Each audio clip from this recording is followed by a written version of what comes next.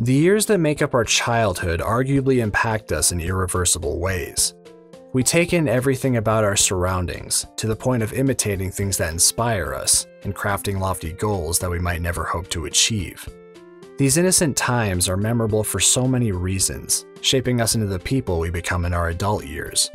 It's easy to reminisce about the best parts, but eventually we start to recall other aspects as well.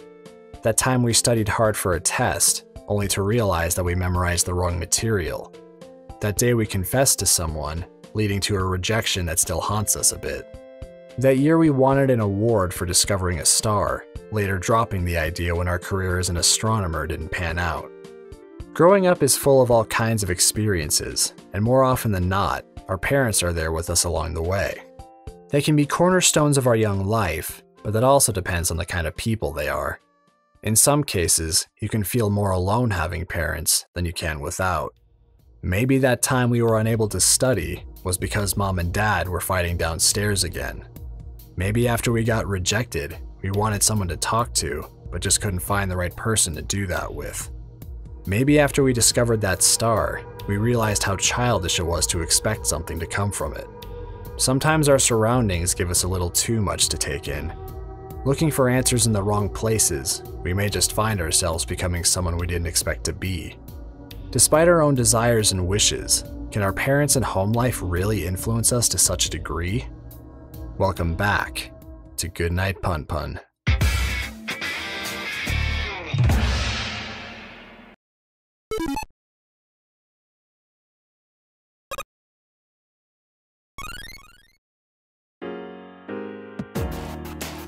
Goodnight Punpun, or Oyasumi Punpun if you prefer, is a bit of an irregular manga series.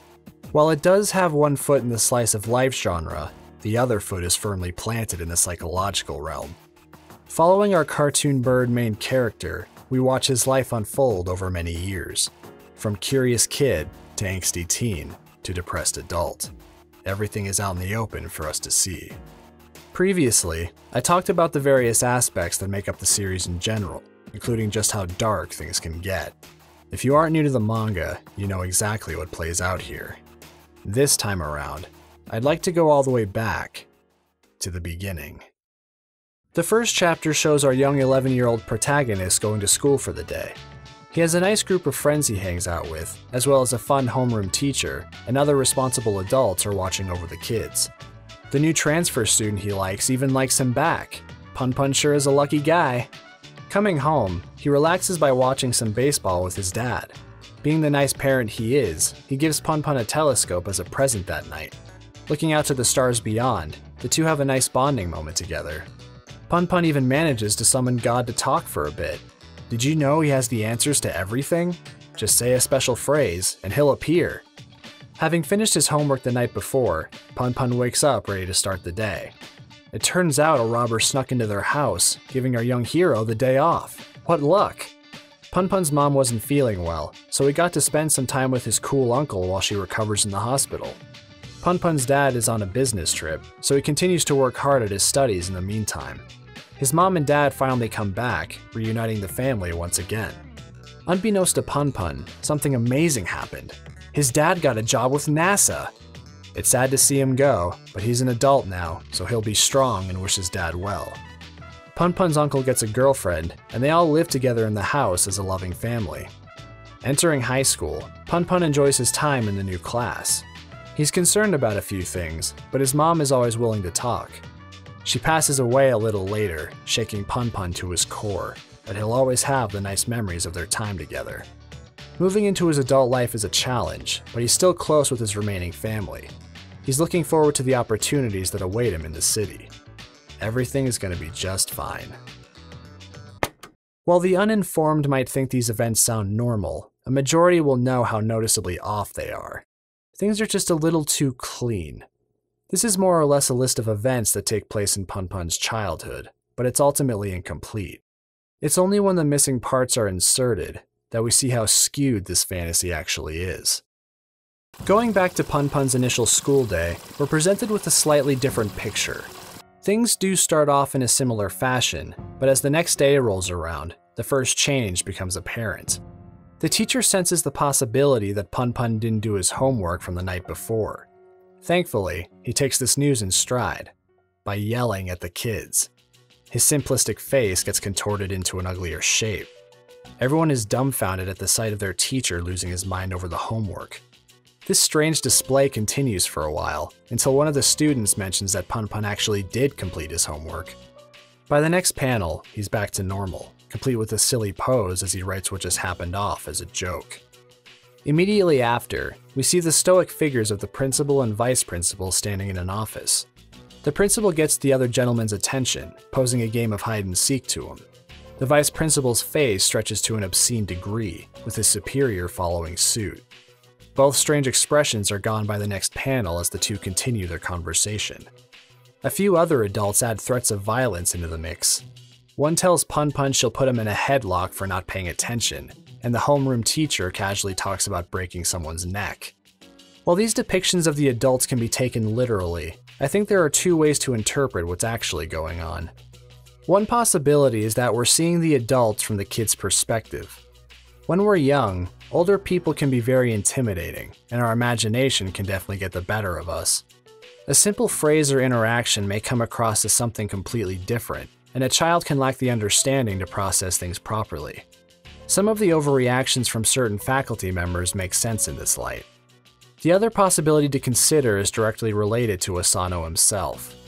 This could very well be the artist poking fun at society in a cynical way.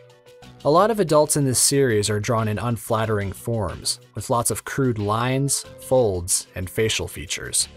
Contrasting this, all drawings of children have much simpler features. There are various older characters that are highly caricatured, with some becoming quite agitated or unstable. Outside of a few examples, these portrayals tend to go unnoticed for the most part.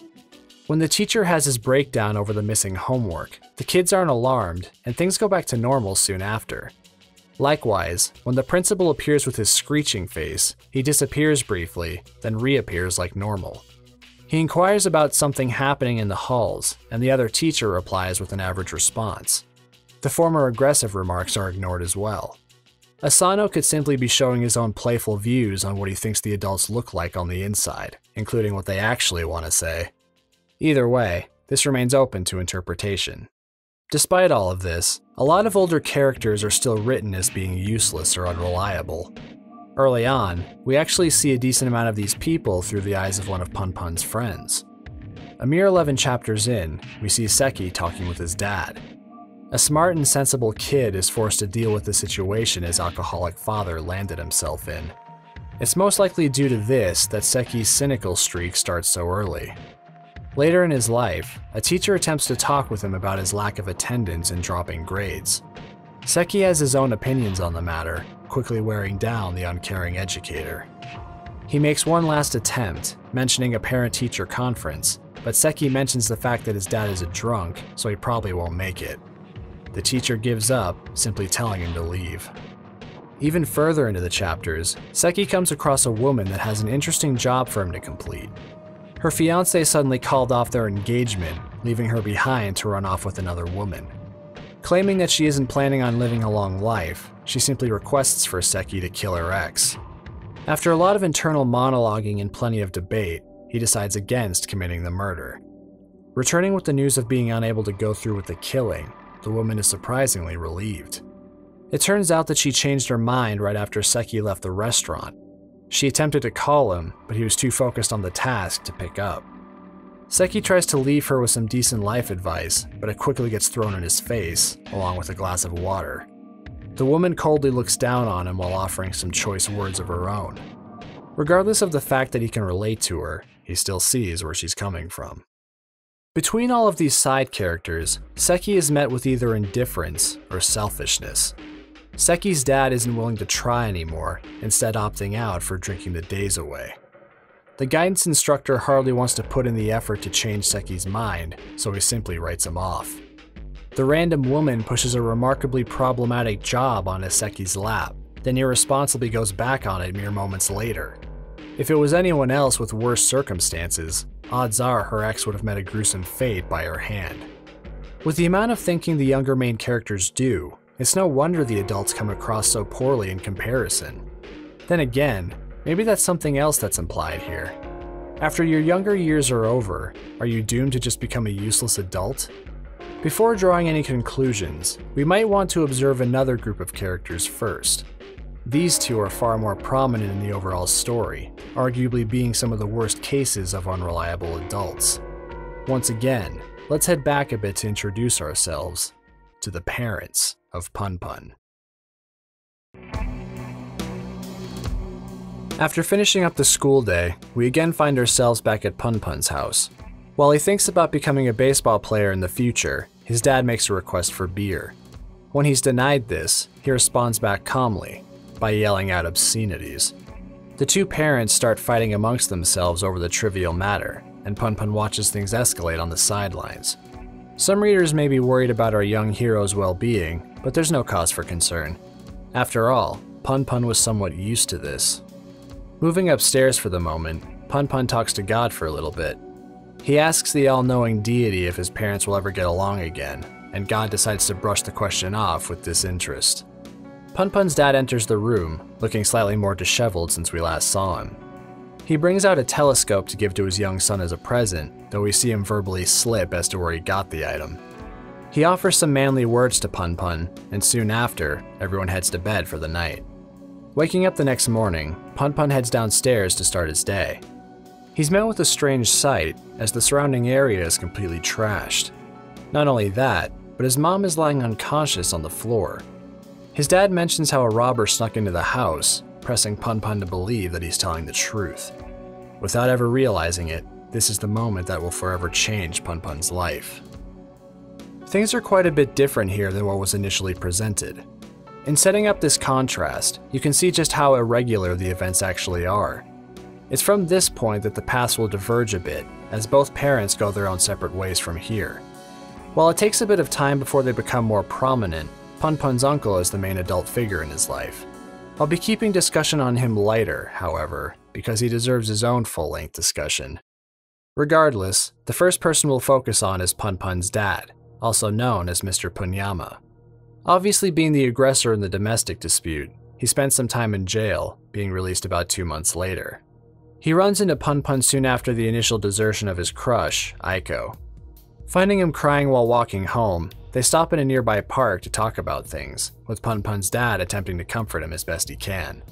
His son tells him about a new star he discovered with the telescope, and when he asks if Punpun will take him there someday, he says of course, causing him to break down crying out of happiness. He tells his son that it's time for him to go, dropping the line about being hired by NASA and heading off to America. Asking his dad when they'll be able to meet again, Punpun is met with a flimsy response of any time at all. His father concludes the encounter by telling his son that he loves him, but Punpun doesn't offer any additional words. He simply looks at him for a bit, then turns and makes his way back home. This is the last time for a while that Punpun sees his dad, and it isn't until he's just about done with high school that the former parent makes another appearance. After the death of his mother, Punpun is greeted by someone he hasn't thought about in a very long time, outside of the occasional letters his father sent to keep in touch. Not quite knowing what to say to his son after all these years, Mr. Punyama engages in some light banter. He continues to talk about various random things, avoiding the heavy topic that's on everyone's mind. It's during this constant chatter that Punpun realizes something. He's really not in the mood for any of this. It isn't the fact that he was more or less neglected by his father all this time. He's the same guy he always was, so Punpun racks his brain for the exact reason he feels the way he does. Watching his dad for a while, he finally understands what changed. Himself. After dancing around things for a little while longer, Mr. Punyama finally asks his son the question he'd been building up to this entire time. He asks Punpun if he'd like to move with him to another city, effectively starting things over for the both of them. They used to get along before, so he thinks it might be a good idea. Punpun is noticeably confused by this, wondering exactly what it is his dad is expecting from this encounter. In the end, he just can't take the offer seriously, remarking how he'd rather live alone. Mr. Punyama accepts this in stride, deciding to head out soon after. He continues to awkwardly stumble through his words, but leaves with one last statement. Punpun is told that no matter how old he gets, the man before him will always be his father. quietly leaving, we see a faint trace of tears in the former parent's eyes. On the outside of the door, a loud slam can be heard. A conflicted teenager is left on the other side to grapple with the emotions clashing inside himself. Late into the story, a friend of Punpun's goes to visit Mr. Punyama in order to learn more about his son. He isn't shy when it comes to talking about this topic, recalling how he used to act and complimenting him on various things. He also notes how there's no way he would ever come to visit, as they haven't spoken since the passing of his mother. He later regrets how he wasn't able to teach Punpun an important lesson about life. Being a bit selfish and irresponsible is a necessity in order to find happiness, and he continues to regret not telling him even now. While I do agree with this to an extent, it's interesting to see him say this, because this mindset effectively worked against him. Back when Punpun was still a kid, he could have taken steps to keep in touch with him more. Instead, he lies about an overseas job, then tells his son they can meet whenever he wants. Things get worse when you take into account that the letters Punpun received from his dad were actually written by his mom. She did this in order to help cheer him up a bit, but eventually, it ends up having the opposite effect. He finds out the truth behind the letters right before his dad visits. It's because of this that he can't take his dad's offer to move seriously. Maybe if they had actually spent time together before all this, things could have turned out differently. Unfortunately, Mr. Punyama stuck a little too closely to his own advice. He lived a selfish life away from his son, leading to an irresponsible meetup years after it was too late to reconnect properly. It's also worth noting that he tells his divorced friends how he's happiest at that point in his life. With only loose attachments to speak of, familial commitment might not be the best thing for him. Punpun's life experiences up to this point left no room for an unreliable adult to come back. Back at our original divergence point, we'll now focus on Punpun's mom, also known as Miss Onodera. Despite being around Punpun for most of his adolescence, she has an almost complete lack of presence in his life. Immediately after the assault, his mother gets checked into the hospital. Punpun and his uncle come to visit her, but no one shares any words with each other. The two leave, and we find out that Punpun isn't exactly the biggest fan of his mom. Apparently, she doesn't really talk with him, preferring to get on him about doing his chores among other things. Later, we see her getting ready to leave the hospital. One of the nurses mentions how her son will probably be happy to see her home again, prompting a rather cold response. Soon after, the same nurse is wondering where she got off to, and we're left with an ominous shot of the mother's abandoned articles. Her jump is reported to Punpun's uncle, and the two of them hail a cab and rush back to the hospital. Uncle has some choice words for her upon arriving, but they get written off as his sister jokes about the incident. Being discharged soon after, Mom comes back home wondering where Punpun is. She attempts to get some words out of him, finding none from her distracted son. Getting annoyed, she keeps trying for a reaction, only serving to make things worse. Agitated now, she complains to her brother about the way Punpun is acting, something he doesn't quite get either. What neither adult understood was that Punpun couldn't be hurting any more severely at this very moment. This was right after Punpun was forced to miss his important meetup with Aiko. His uncle got the call that his mom fell right as he was about to head out. Racked with guilt, he buries himself into a cushion at the hospital. At home, he has no one he can talk to about his sadness. He stares up at his mother with tears in his eyes, ready to burst at any moment. Is he mad at the timing? Is he sad no one is there for him? We don't know for sure, and neither does his mom. She can't relate to him, and because she doesn't know how to speak with her son, nothing gets resolved. Sad to say, this doesn't change as we move forward in the story. As Punpun's personal problems continue, relations with his mother don't get any better. Punpun's mom starts to drink more frequently, something that Mr. Punyama was chastised for previously. Punpun takes his high school entrance exams, which Mom completely spaces. As the ignorance piles up, it starts to come to a head on the way back from checking on another family member. Thinking about other things, Punpun's mom again starts to get agitated with him. Being told that she's the only family he's got left now leaves him with a remarkably sour expression. She finally snaps at him, demanding he say what's on his mind. This shakes him, bringing another wave of anger out of her. Finally settling down, she tells him not to come home until morning, while she has a friend over. While this married friend of hers helps to briefly ease her sorrows, Punpun wanders alone along the night streets. Left to his own devices and craving attention, dark urges begin to surface. Back at home, his mother starts to get a little too worked up, resulting in her body shutting down on her. She's taken to the hospital, where she learns an operation will be necessary to keep her healthy. Punpun learns about this and visits soon after, but his mom insists that he continue to focus on his studies, pissing him off. Loneliness starts to eat away at her, leading to thoughts of a family she doesn't have anymore. Miss Onodera later meets a teen boy who's troubled by his own problems. Getting his girlfriend involved in a bike accident, he isn't sure how to approach the situation. Telling him that the present is what's most important, Miss Onodera insists that a few simple things are all his girlfriend needs to hear from him. She later confesses that she wanted to hear those very things herself from her ex-husband. When asked if she ever said them to her son, she admits that she hasn't. Even if they know how the other is feeling, their own stubbornness won't allow them to give in and make up with each other. It's in this way that Miss Onodera is convinced that she'll always be lonely. As the days continue on, Punpun's mother finally has her operation. Waking up, she talks about the nice family dream she had, looking forward to coming back home. Seeing Punpun in the living room, she greets him and starts to make small talk. Getting out of the hospital has left her in a slightly more positive mood, ready to start things off on the right foot. Unfortunately for her, Punpun still doesn't have anything to say to his mom. He indifferently moves to another room, his mother's shouts falling dead at his back. Dealing with his own problems, his mom's time in the hospital doesn't even register. Despite wanting to try and make things better, at this point, it would amount to nothing more than playing pretend. 2 years later, Punpun's mother is out of time, having developed cancer. She apologizes to Punpun, saying how she really did love him in the end. Sadly, Punpun can't bring himself to feel the same. While Miss Onodera was certainly around Punpun more than his father, her impact may very well have been smaller. She wasn't focused on being a parent because more than anything, she valued her freedom over everything else. During her last few chapters, we witness various parts of her life, including her student days.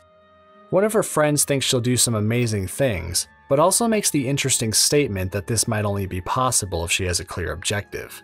This is the central point of everything in her life.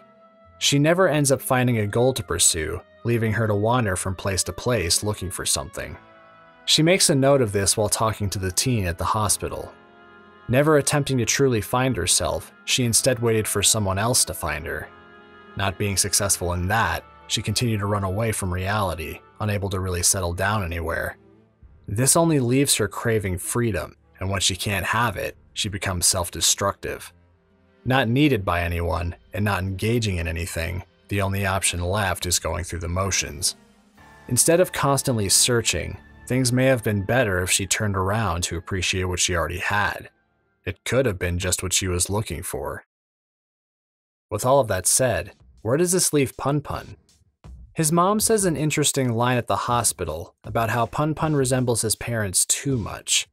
He inherited all of their bad points, and we do see this throughout the series.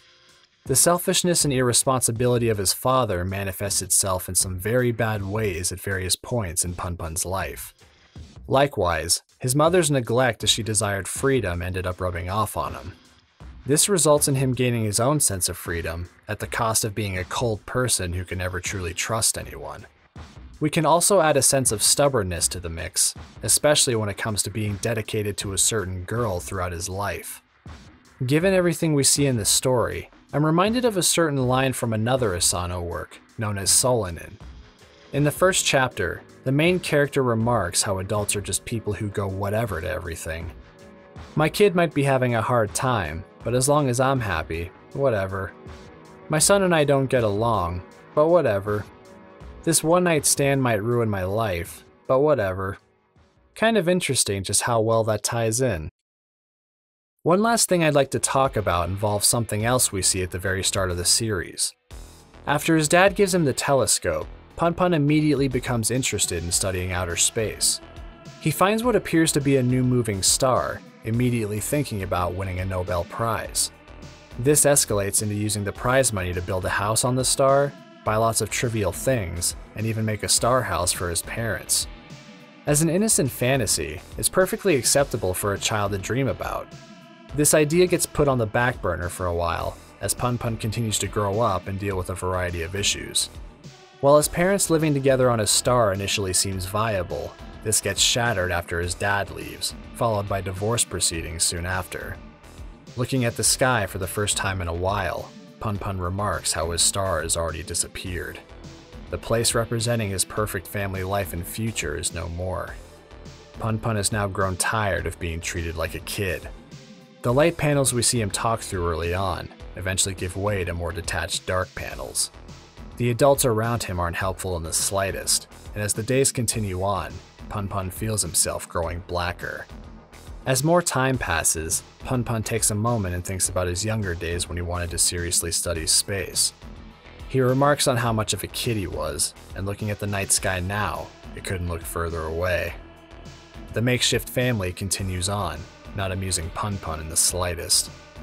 Alone in his room, he starts to think about his current situation. In the format of a radio show question, he lists off the rather bleak aspects of his life. Posing the question of how he should live to no one in particular, God takes the opportunity to butt in and slam Punpun's expectations to the ground.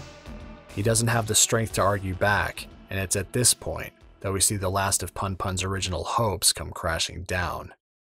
Despite this, Punpun doesn't give in to his surroundings. Even if today was tough, maybe tomorrow will be better. If not tomorrow, then next week. If not next week, then next month. If not next month, then next year. Happy times are sure to come again. That's what he wants to believe. In any case, that's all for today. Good night, Punpun. Hey there. If you made it to the end, thank you very much for watching. This has been another personal interpretation of certain aspects in the series, and I hope it was enjoyable to listen to. If the story seems like something you'd be interested in, consider checking it out, or buying the books to support the author. Hope you have a great day, and I'll see you next time. Peace, guys.